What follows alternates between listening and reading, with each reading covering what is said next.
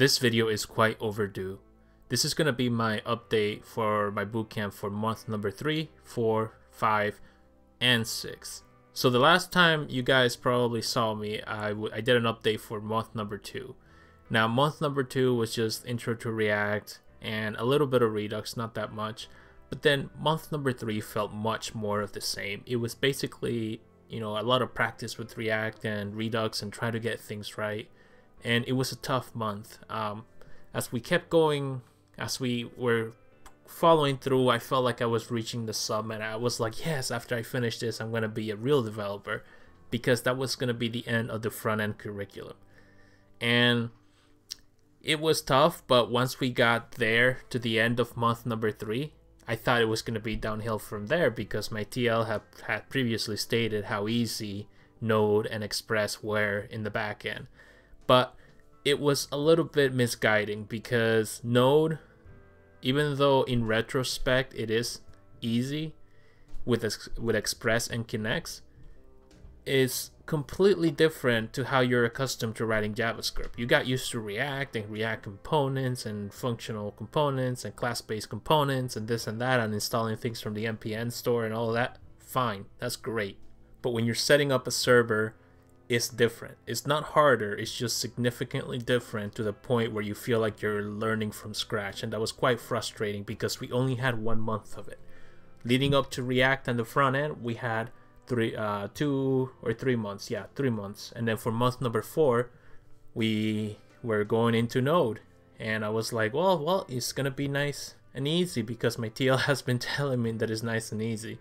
In retrospect, it is easy, but it was quite misguiding, because you had to implement not only Node and Express, but also databases. And databases is probably the least,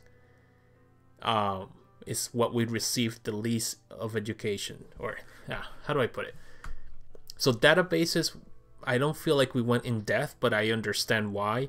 Because data science is a field of its own, and we're supposed to just be jack of all trades, full stack web developers. And yeah, so I accomplished month number 4. I'm gonna say something. It was quite hard, because I was starting to feel the burn. I felt like I was burning out. Not burned out in the sense, oh, I hate this, I want to stop, I want to just, quit the whole industry. Not that type of burnout. Burnout in the sense that if it felt like it never ends. That's when you start to separate people who are in the bootcamp because they really like coding, and people that are in the bootcamp because they just want a higher paying job. If you can get past month number 4 and you don't feel burnout, if you don't feel burnout, then I feel you're gonna be quite successful. Yes, there's still a lot of things you need to learn in order to be a successful developer when you start your career. And technically, once we finished month number 4, we were told, well, you're technically full stack developers now. Month number 5 and 6, they are for labs. So Lambda Labs, you get put into a group with data scientists, UX designers, and other web developers, and you collaborate in a huge project. The project that was, for me, that I got assigned to, was called Groa. Groa is a movie recommendation platform where it serves you recommendations unbiased. Well, since Netflix is no longer the king of streaming, now that there's significantly more competition, and every one of the content makers are basically making their own streaming platforms, and they're pulling their content from Netflix. Netflix has had to invest a lot of money in creating original shows.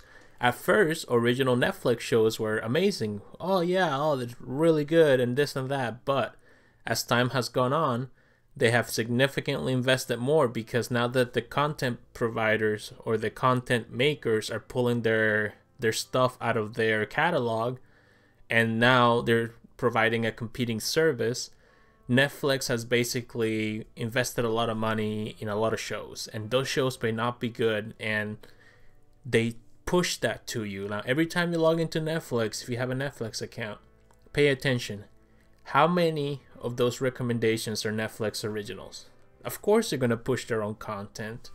Netflix is not stupid. If they spent billions of dollars making all of these movies and all of these shows, they're definitely gonna push it. That doesn't mean that it's right for you. That doesn't mean that you like it, but that's what you're gonna see first. And it makes it really hard to find really good content that is attracted to you.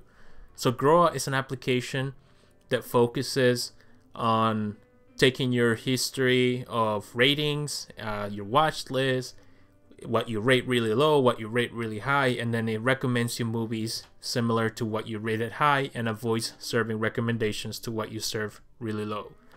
So it's a really massive project. We started with, I believe, 10 people in the team, 4 web developers. No, we were 5 web developers, 1 UX designer, and then 4 data scientists. Then the UX designer ended up, I don't know what happened with her. I believe that she was not happy because she was the only UX designer and there was a lot of things to do for UX in order to meet the MVP for her and pass labs.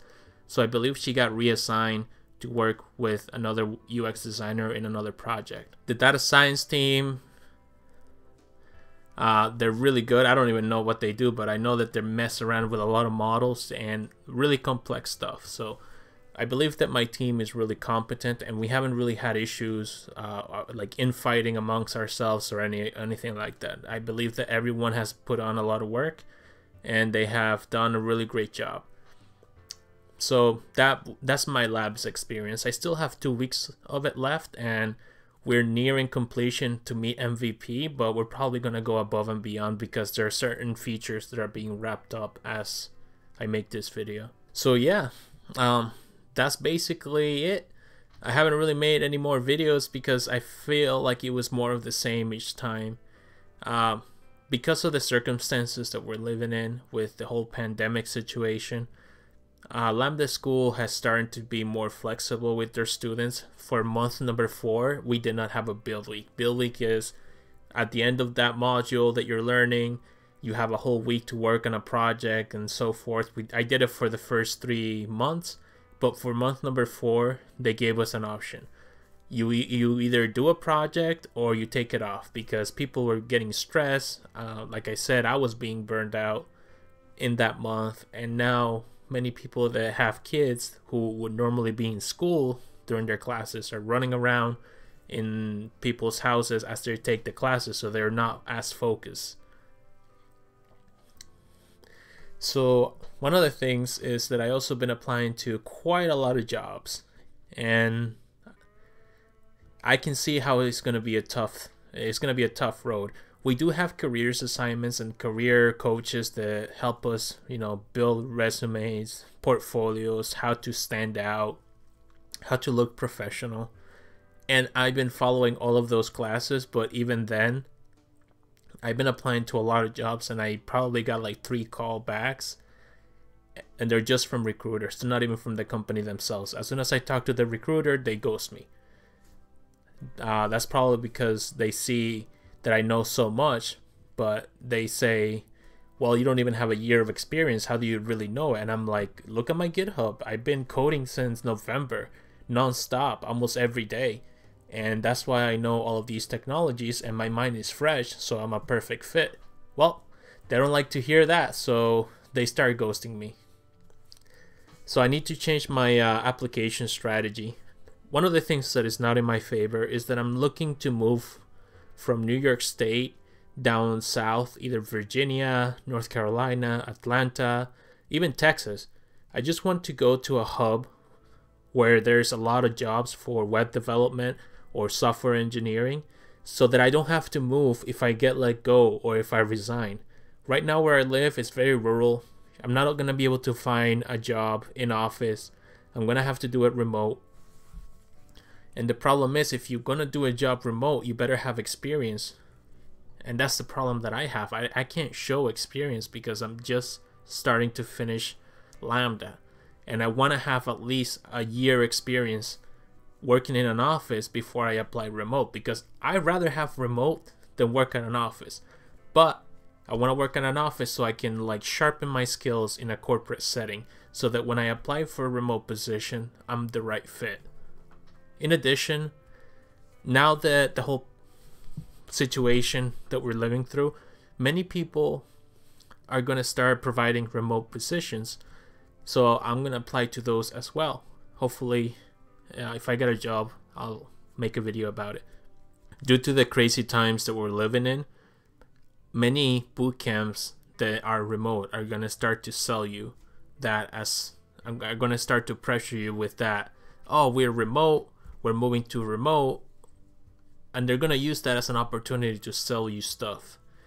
And all I'm going to tell you is do your research. Don't buy into, hey, I need to get a remote job, so I better start coding. Do your research, because this field is not for everybody. During my Lambda time, I have gained so much weight. It's not even funny.